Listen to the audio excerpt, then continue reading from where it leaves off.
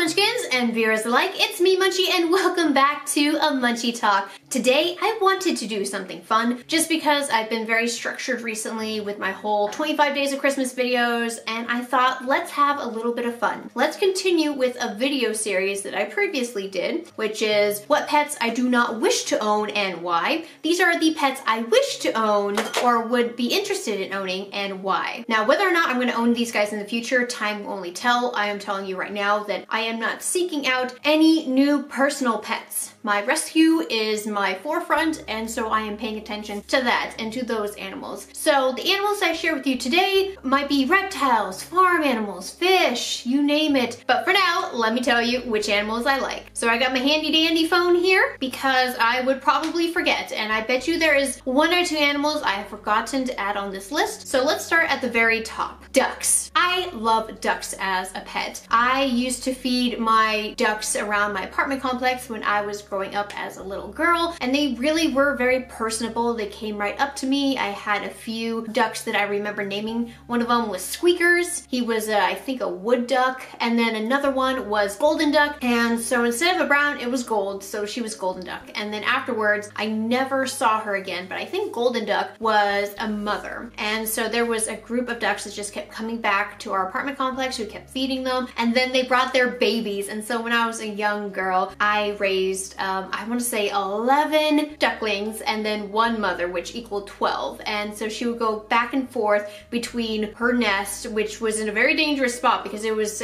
two roads that she walked across. She walked across two roads to get to her nest and to come over and be fed by us and our neighbors. They all survived. They all got really big. I remember one time one of the babies got stuck in a fence, and so I had to help it. I just love ducks, and I would really like having ducks around here, especially since we have a bigger property. So that animal might be coming up sooner than all these other animals, but since we have a large property now, we can probably do that. That is where we're at, and that's why ducks is number one on my list, although this is not ranked at all. I just want to make a note. I love ducks, and I refuse to eat duck too. That is the only animal I refuse to eat because I raised them. And so the second one is chinchillas. I really like chinchillas. Their fur is so soft. Unfortunately, because their fur is so soft, that their fur is used for coats, and I absolutely hate it. I don't want that. Whenever I type in chinchilla, I get, for some reason, chinchilla real fur, and I hate it. But chinchillas are so soft. They live in the mountains, and so that's why they have to have like a tier cage,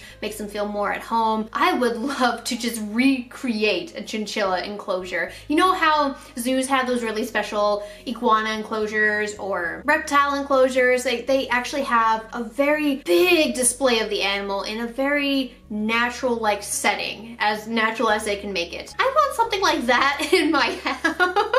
Because I love going to the zoo. They're very educational. They are kind of like what us YouTubers who are trying to educate you guys, what they do. They want to educate, they want to preserve, they want to bring awareness, they have programs. A lot of people think zoos are just god-awful and terrible, but zoos are changing, and zoos have been for a very long time very conservative towards where these animals come from and their natural environments, and they want to protect them. So that's why there's animals in zoos, because some zoos, unfortunately, they have some of the last species on Earth due to the ecosystem where those animals came from being disrupted by humans, fires, waste. I mean, there's just a plethora of things that is just going on, and I'm just very thankful for especially the zoos around here to conserve those animals, to protect those animals, and to educate the public and hopefully get the public involved to help out their efforts to saving these guys and their natural environment. Anyways, little shout out there. But I would love to have chinchillas, but at the same time, I have cats, and some of my cats are very rodent motivated, while other cats, like for instance Moxie, which you guys used to see in my pet room all the time because she's completely fine with the small animals. She doesn't do anything with them. She doesn't even like them. Moxie is pretty good. But when it comes to Casper, Bo, and Finn, these three boys they're trouble. So unfortunately, I don't want to have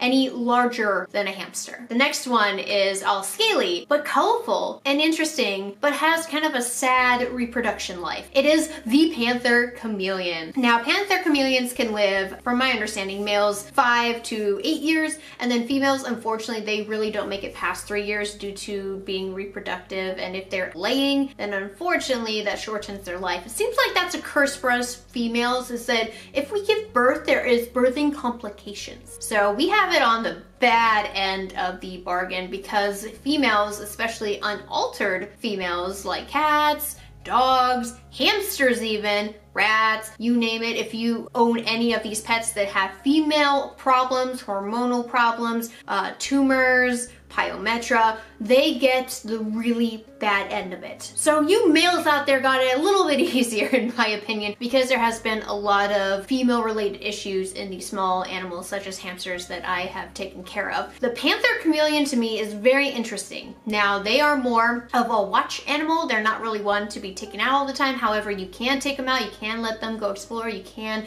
at a very young age get them used to handling. But they are not the pet that you're just going to be spending all of your time with, like giving treats to, all that stuff. These guys have a really cool factor about them, and that's what I like. I actually went into Petco and saw they had panther chameleons and they were changing colors and they were different colors to begin with, and I just love the look of them. But I would also want to make sure that I know what I'm doing because panther chameleons are advanced care. They need special stuff, and if you are not aware that what Petco and PetSmart sells is very small things, you need to find other things to use. You need to find or make your own cage. You need to get a big cage. You need to get a bigger setup than just a tiny little crested gecko enclosure. You need the right supplies because they are much bigger than their veiled tail chameleon friends. So I want a panther chameleon, but I at the same time don't think I would ever really get one, but I am totally interested in panther chameleons. Next one, water dragons. Now, there was a few times when I was working at my old pet stores that there was some water dragons. Pet stores don't really like getting them in just because of the amount of care that goes into them. They always seem to come in sickly or they seem to have bad behavior.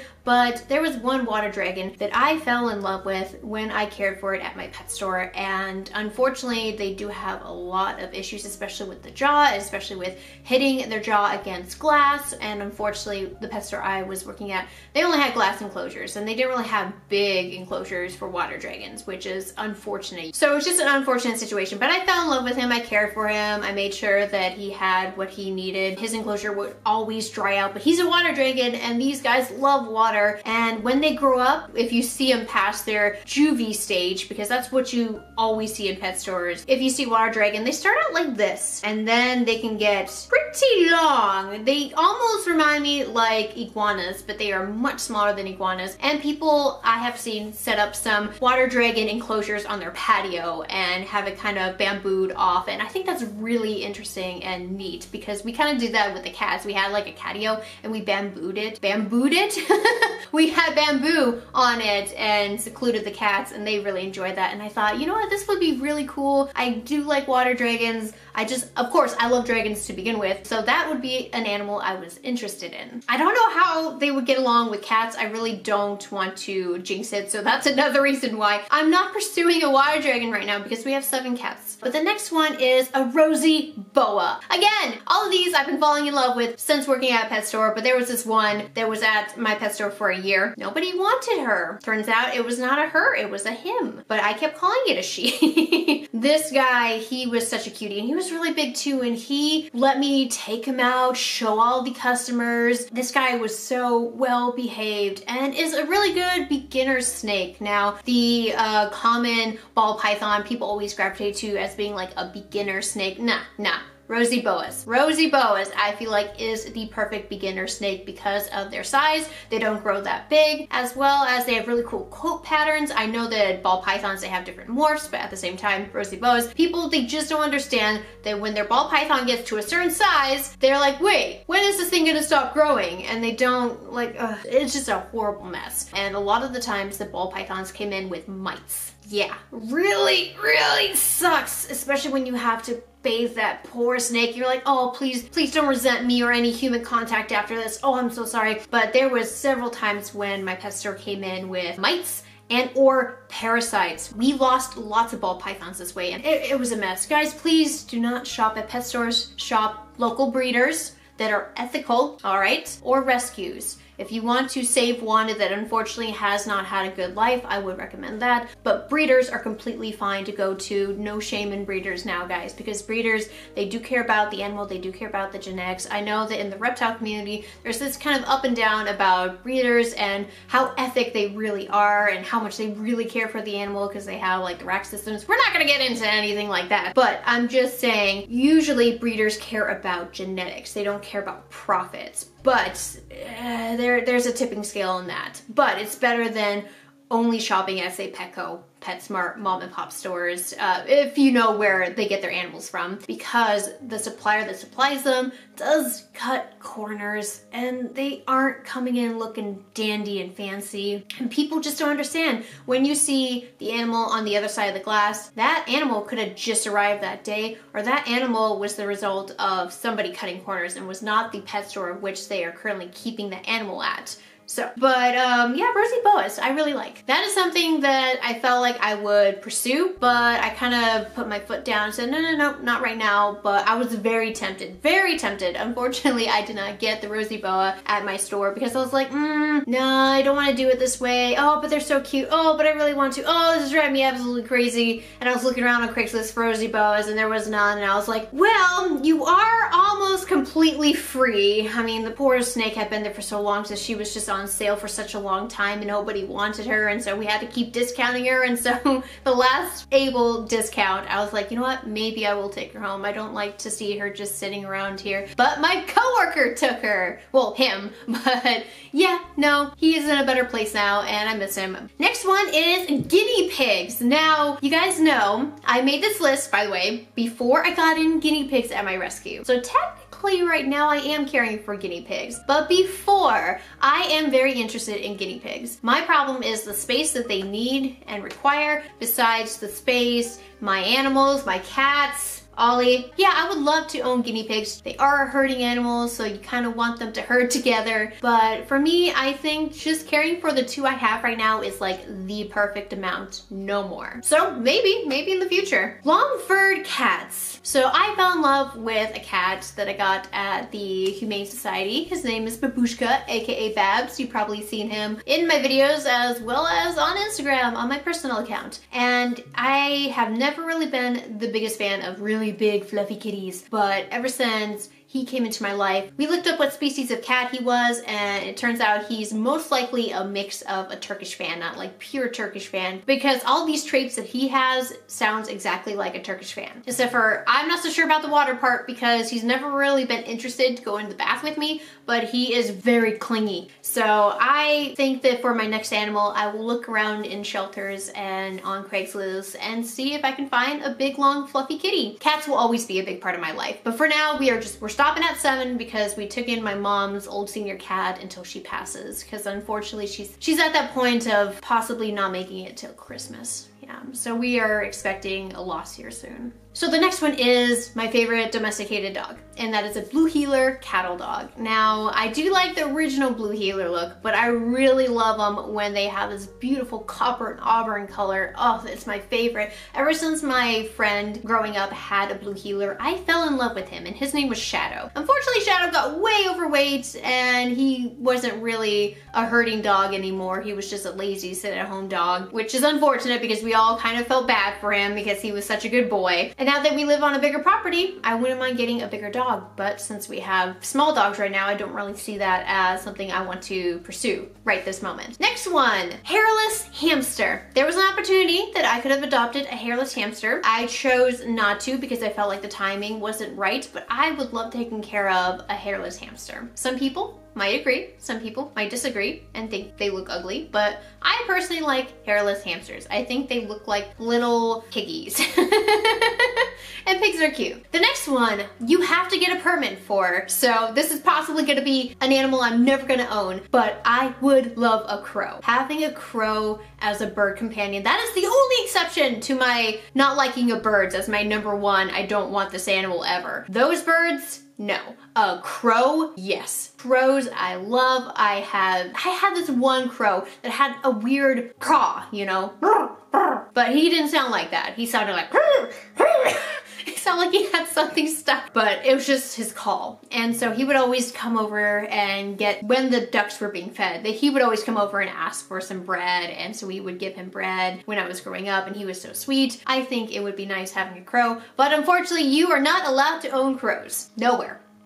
Nowhere you can own crows. There is like a few people that have permits for crows that are rehabilitators, but unfortunately the general public is not allowed to own crows. Next one is goldfish, specifically the fantails, because I really like their beauty, their look. They look so elegant. They're big fishies that swim around. I would love a fantail. Now, I had in the past comic goldfish, which is the regular feeder goldfish, but when I was a child, my mom did not know any better, and unfortunately they did not live very long. Well, I mean, my top is, I want to say 6-7 years, but anyways, the goldfish, the fantail goldfish, I have been in love with. However, unfortunately, I just never had a really big setup when I was in love with the fantails, and now I'm kind of moving away from tanks. So, well, fish tanks, that is, aquariums. So I don't see myself getting a fantail anytime soon, but maybe in the future when I don't have a lot of personal animals,